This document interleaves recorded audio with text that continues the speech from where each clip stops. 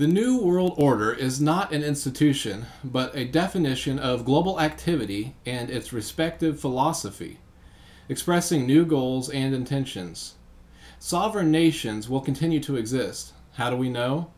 The Bible says that the nations will be judged in accordance with their relationship to Israel. National representatives will come to Jerusalem in the 1,000-year kingdom of peace. Meanwhile, all nations will become dependent upon the New World Order. The Bible makes it clear that a world government will be established. Therefore, it is a mistake to assume that the New World Order is exclusively expressed through the United Nations, the Trilateral Commission, the Bilderbergers, the Club of Rome, or the European Union. The New World Order can best be defined as a progressive spiritual movement to establish unity among the nations through diversity in the end times. Except ye be converted and become as little children, ye shall not enter into the kingdom of heaven.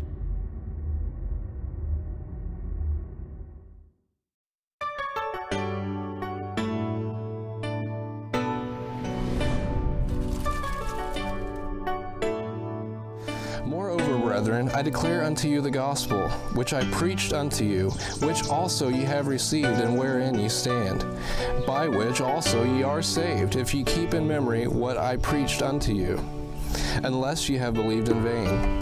For I delivered unto you first of all that which I also received, how that Christ died for our sins according to the Scriptures, and that he was buried, and that he rose again the third day according to the Scriptures. 1 Corinthians chapter 15, verses 1 through 4.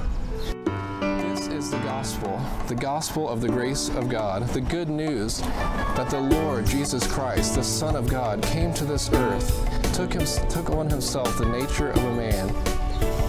He was crucified and died for our sins, and he rose again on the third day. I want to ask you the most important question of your life. Your joy or sorrow for all eternity depends on your answer to this question. Are you saved? This has nothing to do with how good you are or if you go to a building called a church, but are you born again? In John chapter 3, verse 7, Jesus said, "Ye must be born again." How can you be born again? First of all, you must realize that you are a sinner. Sin is anything in us that does not express or is contrary to the holy nature of our Creator, God. For instance, have you ever lied or cheated or stolen? These are all contrary to the character of God. The Bible makes it clear that all have sinned in Romans chapter 3, verse 23, when it says, "For all have sinned and come short of the glory of God." Because you are a sinner, you are condemned to death. For the wages or the payment of sin is death. We read that in Romans chapter 6, verse 23. This includes eternal separation from God in hell. It is appointed unto men once to die, but after this the judgment. Hebrews chapter 9, verse 27. But God loved you so much, he gave his only begotten Son, Jesus, to bear your sin and die in your place. He hath made him to be sin for us, that we might be made the righteousness of God in him. 2 Corinthians chapter 5, verse 21. Jesus had to shed his blood and die. For the life of the flesh is in the blood. Leviticus chapter 17, verse 11, and without shedding of blood is no remission. Hebrews chapter 9, verse 22.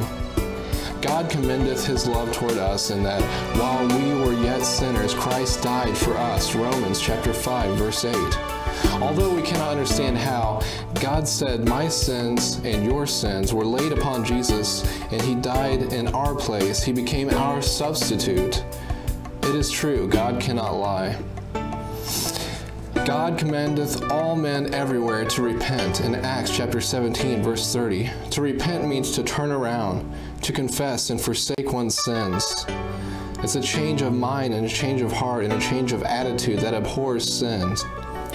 It agrees with God that one is a sinner and also agrees that Jesus died for us on the cross.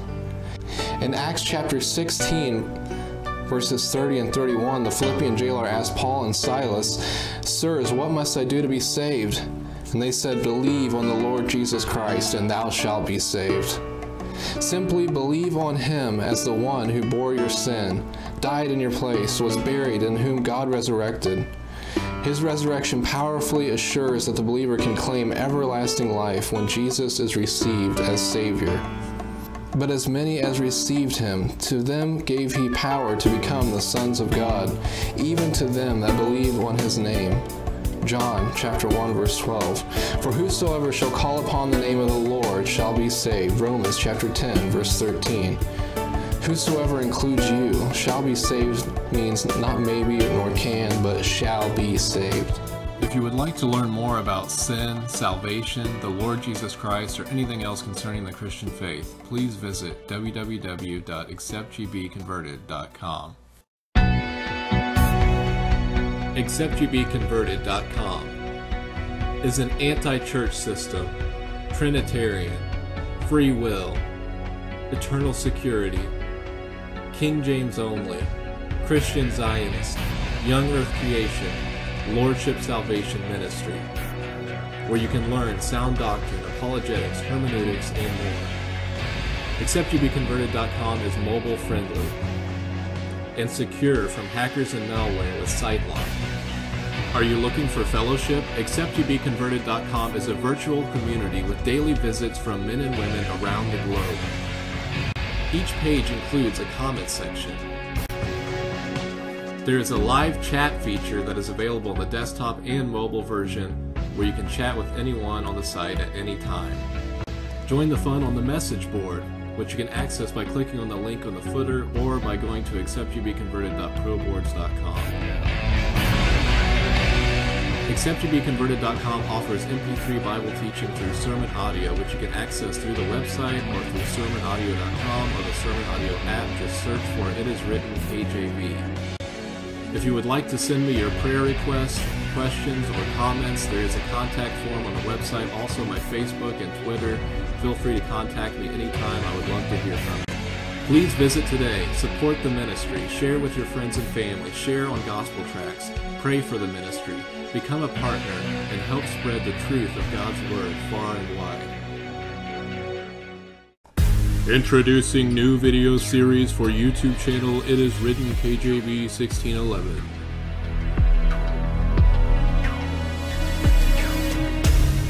Bible hermeneutics. Learn how to correctly interpret the Bible. Defending the faith. Master apologetics and be prepared to answer any objections. KJV Bible Q&A. Answering various questions with the Bible. Doctrines of devils refuted. Refuting many false doctrines with Scripture. False church system exposed. Exposing the many problems within the modern church system. Go Preach. All about spreading the gospel. False teachers exposed. Bible teachers held accountable and named by name. KJV Defended. Exposing corrupt modern Bible versions and teaching all things concerning the King James Bible. And more. Please subscribe and share.